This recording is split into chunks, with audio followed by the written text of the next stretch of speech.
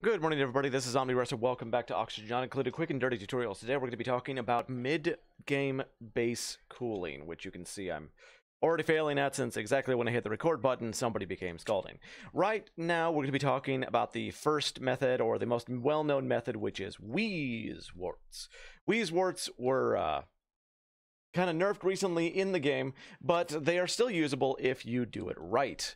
So over here I have a little situation built up with some diamond tiles, some insulation, some farm tiles, and this thing, which is the Canister Emptier. Now the Canister Emptier, you can put a bunch of hydrogen in it if you have what I showed you earlier here, which is a canister filler. I have mine hooked up to a hydrogen line in a spawn. But right here, we're going to be talking about how exactly to use that. So, the thing about Weezeworts is, yes, as you can see on them, the body temperature is more comfortable, -60 to 95. They will stop below that. They also need about 4,000 grams of phosphorite per cycle. They consume vacuum, which is, that's not actually how it works. Basically, they cool down everything around them. You can see that in this little room right here. The hydrogen in this room is 2.9 Celsius. The reason we use hydrogen is, of course, if we can click on it, do all the different things, it has one of the highest thermal conductivities of all the gases. The next comparable ones are, let's see, ethanol, which has a high thermal conductivity of 167, or gasified phosphorus itself. However, if you don't want to melt it and you can't melt it, the best thing to use is, of course, going to be hydrogen. So we're going to get this filled. Now, the reason we use hydrogen and the way that we use hydrogen in this specific build is we want all of the oxygen in this room to be replaced with hydrogen. The way you do that is you have a canister emptier here, and a way so that the hydrogen that is going to be put into this room, we'll just put it at that here, is all the hydrogen is going to be replacing the gas by emptying hydrogen in here, and it's going to shove it all out this little bit aside here. And the interesting thing about farm tiles is when you actually start planting them, they can be planted from below. Interesting thing there. They can also be fertilized from below. So once you've filled up your entire room with hydrogen, it doesn't really matter how much you want to kind of like oversaturate the room with hydrogen, because of its, specific heat capacity. It's got a pretty high heat capacity, but you want to be filling it as much as you can. But you saw there, you can plant from below, you can fertilize from below. So when this entire thing is done, you set up something like this where you actually close it off and I have a conveyor receptacle with phosphorite here, and they can be, your farmers can constantly be fertilizing it from below. Now, you just pump whatever you want into here with radiant gas pipes, like I have hot oxygen coming in, and when it leaves, it's a 3.3 C, and then you can bump that anywhere. You can do the exact same thing with water, and that's how you use Weezeworts. Another way you can use these is by naturally planting them, of course, with pips, if you can figure out how the pips work, to get them in a very narrow area. And with that, you won't have to actually fertilize the Weezewort, which is much more useful. But of course, that's a lot harder, so I tend to use this one. The next way that we can use mid-base cooling is with ice machines. Ice machines are a little bit difficult to use because when ice machines are working, they put out a ridiculous amount of heat. They basically literally take all the heat out of the water that you are putting into it, and they heat up incredibly fast. We should take Bikini Bottom and push it somewhere else! Now, they can be a little bit self-cooling because you're going to be taking all the ice that's in them, dropping it onto the ground,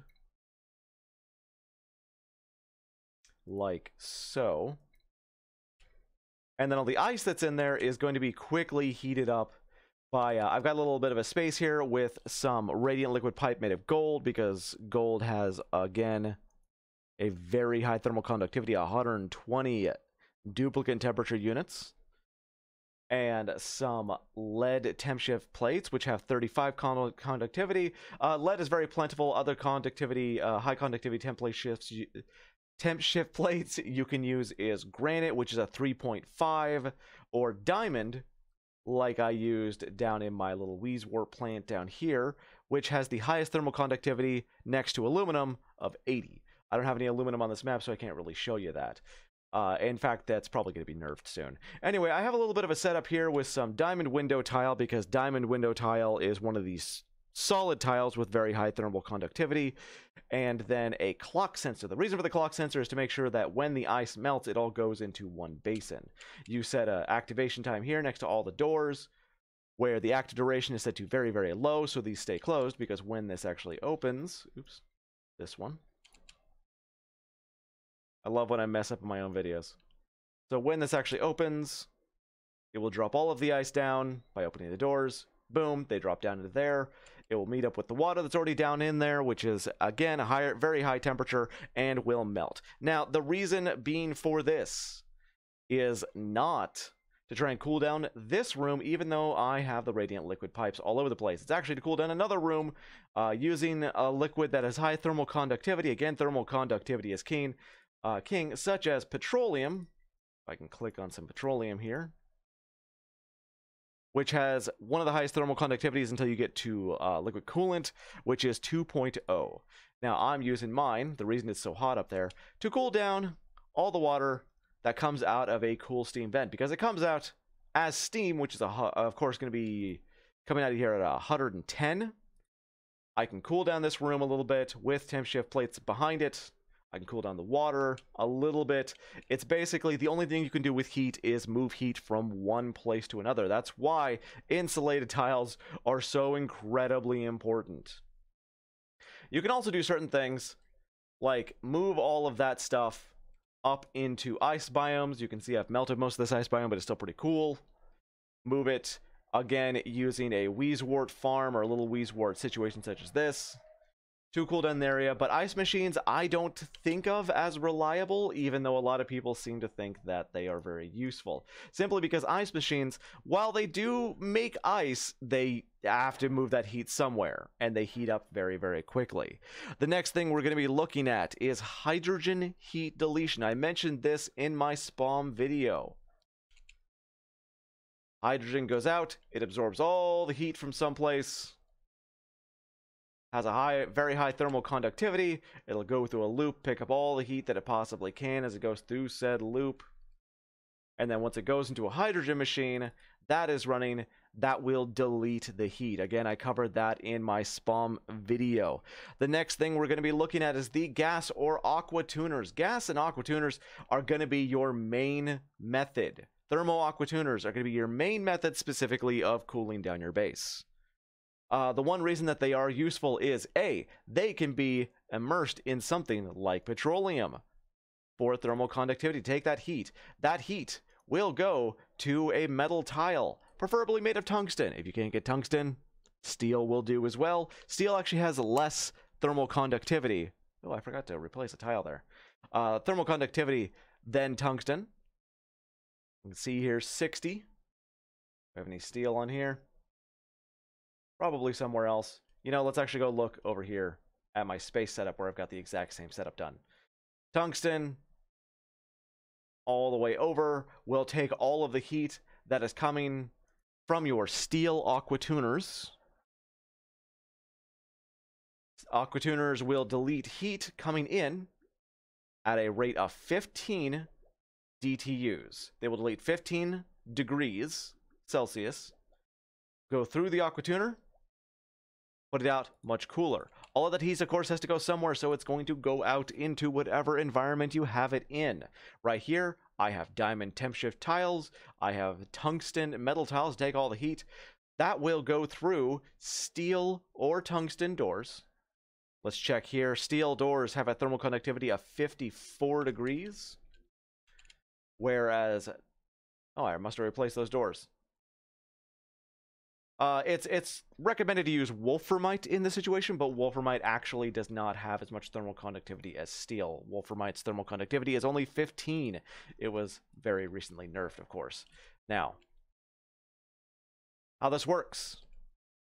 All the heat goes out in the tungsten, gets transferred through the steel doors to another room made of tungsten full of water.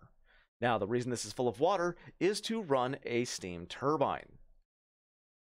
Steam turbines are very interesting.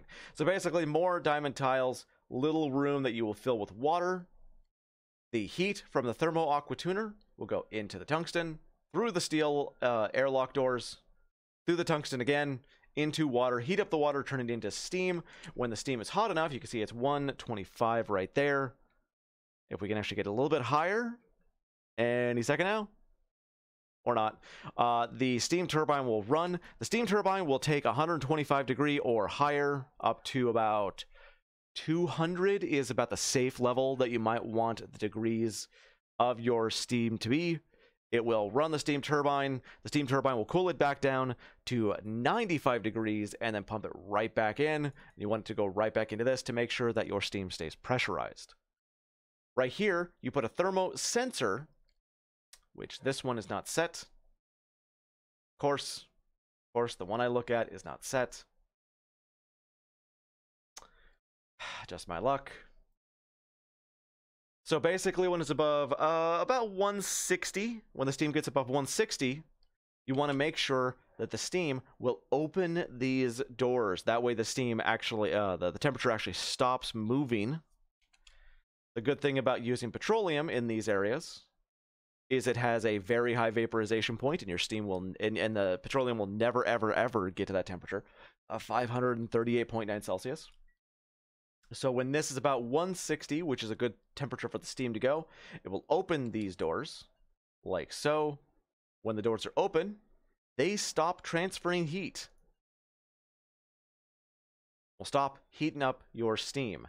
The steam, of course, will power your steam turbine. Now, the thing about this, steam turbines, you will not get all of the power back from your thermo aqua tuners. Thermo aqua tuners take 1,200 watts. Steam turbines at maximum build will only give you 850. We talked about power and how to move that in another video. Of course, by putting it back into your system with large power transformers, powering your thermo aqua tuners with large power transformers, one each, because large power transformers only transfer 2 kilowatts. It will not handle 2 thermo aqua tuners. But the way that you can use these, now that I've explained how thermo aqua tuners work, is basically putting them into a cooling loop. You attach this to a liquid pipe thermosensor and a liquid shut-off valve. Now, don't be intimidated. It is very intimidating, I understand. But if you want to pause the video right here to see how these work, you can see that the liquid pipe sensor is set to about 20 degrees, which is about what you might want. That's about room temperature in Celsius. It will send on anything to... So basically, if this is set to if the temperature is above 20 degrees Celsius, it will send the petroleum to be cooled.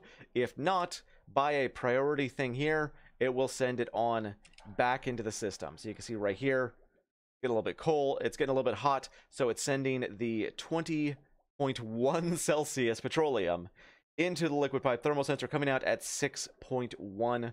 That will be sent into my base, where it is cooling down, currently here, my refinery rooms. Through the radiant liquid pipes, this will go through. This will take as much heat as it possibly can before it comes right back up. And this is very important, into a liquid reservoir. You want a liquid reservoir among these, because liquid reservoirs will basically be your overflow tank. And will also, any liquid that is in a liquid reservoir will equal out with itself, and then will be sent back into the system. I also have one here running in a glass situation, where this will cool down all of the glass in the room that it's in. And this is, of course, attached to a thermal sensor, which is set to 50 degrees. This will try and keep this petroleum very, very cool for whenever glass comes into here. You can use this system on a base. I have this system specifically working on cooling down my steam turbines, because they overheat very quickly. You can see right there, this actually got to got above 125. So the steam turbine is now working. It's only making 242 watts. Again, you will not gather back all of the energy lost from your thermal aqua tuners, so they want to be powered by something else. But you'll get a little bit of power back. It will also cool down this entire area, making sure the steam, of course, all of this temperature all of this temperature will transfer back and forth, which is why the petroleum will never get too hot. The steam turbine will keep this room at 125 or 95 at the very most. The thing to keep it cool, of course, is going to be your liquid shutoff valves, which is going to be determining your temperature settings thanks to the liquid pipe thermal sensor, which is a little bit of automation. That's the most efficient way of doing that, and that is the best way to control the temperature that is going to be in your base. Now, I do need to mention, these rooms that are surrounding the metal tiles need to be vacuum. Vacuum does not transfer temperature. These rooms need to be vacuum. In the steam turbine room, you could of course have it vacuumed out, and something that vaporizes very quick is useful in this room, such as in this case ethanol, which has a very, very low vaporization point. If the steam turbine gets too hot, the ethanol will vaporize, cool down the steam turbine with the radiant liquid pipes that are going through it, and will cool down the steam turbine to the point that it will not actually overheat. But the rooms need to be vacuum to make sure that your metal tiles here are only transferring temperature to the doors and other metal tiles. It will not transfer into the vacuum. Vacuum it. Vacuum it. Goddamn vacuum it. All right. That is mid-game to, well, really end-game cooling, because you can see here I'm using a loop here, which goes all the way through my bunker tiles, which goes all the way through my my regolith destroying area, where I've got this petroleum up here with some drywall behind it to make sure that the petroleum doesn't get lost in the abyss. With some auto sweepers, it will cool down the auto sweepers, it'll cool down the robo miners, next to window tiles made of glass or diamond if you have a heck of a lot of diamond. And we've got a petroleum pipe through here. I'm using petroleum. You can use crude oil at this on this as well. I just use petroleum because I had a bunch of it available thanks to a petroleum boiler. And it will do the same exact thing where it will take all the heat and it will cool down a steam it will be cooled down by a steam turbine to make sure that the extraordinarily hot regolith, see this one right here, 396.3, it does not overheat everything in this area. So, mid to late game to end game, this is going to be your cooling area. You can do different things like this one. We've got ethanol and oxygen and a little bit of room here to make sure our large power transformers stay cool. We've got the same kind of drywall with a liquid up here. A bunch of liquids kind of got dropped into here, just ignore it. To make sure that these stay cool enough, etc., etc. That is steam cooling. I am Omni Rusted. This has been a I cannot talk this morning. Oxygen Not Included quick and dirty tutorial.